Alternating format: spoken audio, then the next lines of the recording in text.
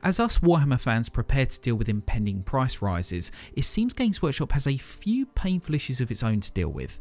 This weekend, a number of independent retailers in the UK were told that pre-orders set to be released on the 11th of February, including the much awaited World Eaters, wouldn't be going out to them because of ongoing issues with their warehouses. It seems that Games Workshop has moved to a new robot-based system, perhaps similar to Amazon warehouses, and are having what one retailer described to me as teething issues.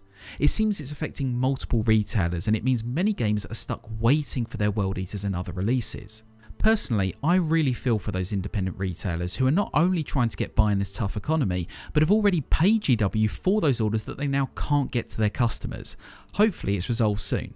However, are you affected by this? And if you're outside the UK, how easy is it for you to get hold of Warhammer goods right now?